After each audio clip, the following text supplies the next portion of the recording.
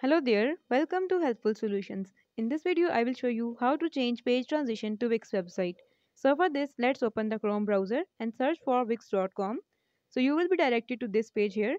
Now here in the left side, you will find site design. Click on it and there you will find page transition option. So click on this arrow here and you will find different transitions. So you can choose the one that you like the most. And in this way, you can add page transition to Wix website.